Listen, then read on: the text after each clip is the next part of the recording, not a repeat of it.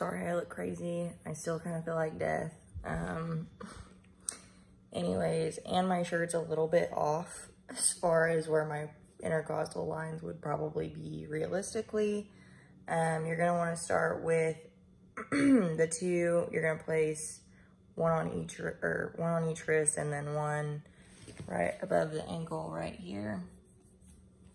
Wide is right. That's kind of how I remember it. And then after that, you're gonna continue with V1, which is gonna go near the sternum in the 4th intercostal space. V2 is gonna go directly across. As you can tell, my shirt's not exactly even. I tried. And then you're gonna wanna do V4 next, possibly. It's gonna go mid-clavicular in the 5th intercostal space, and you're gonna put V3 directly in between V2 and V4.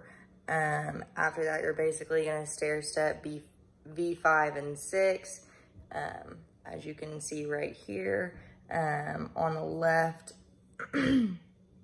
side in the 5th intercostal space, anterior with the axillary line. So you're just gonna kind of stair step out like that.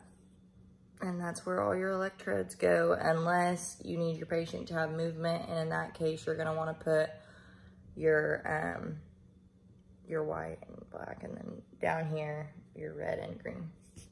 So that's where they go.